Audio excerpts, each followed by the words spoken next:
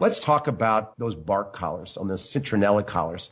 I see this happening all the time. People go, well, Chris, can I get a bark collar, electric collar, and put it on my dog? Well, do they work? Yeah, they can work. I can tell you, though, I've seen so much psychological damage done by bark collars.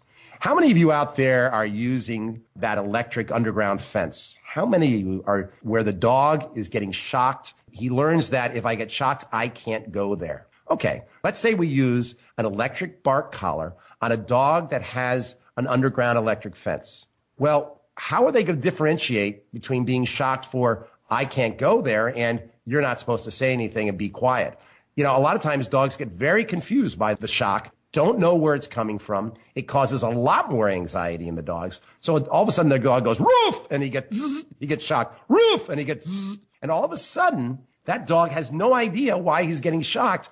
And he's getting more anxiety, and he's freaking out, and he becomes more reactive and more fearful and more barky. So the electric collar, the shock collar, although I have seen it work on occasion, is generally not a good idea, especially if I have an underground fence system or I have a dog that's very sensitive. How about the citronellas?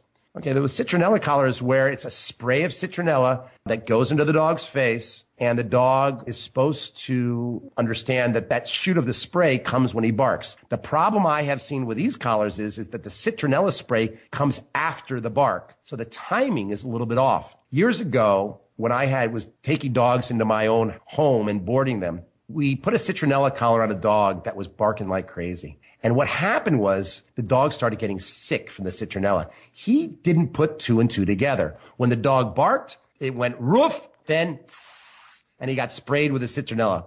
He didn't put two and two together, and he just kept on barking. It did not work. So I will tell you that the timing of the citronella spray is a little bit delayed, and I find a lot of confusion in that. Again, these are Band-Aids. These are Band-Aids to why the dog is barking. If the dog is barking out of boredom, get him exercised, do things to make sure that he's occupied during the day.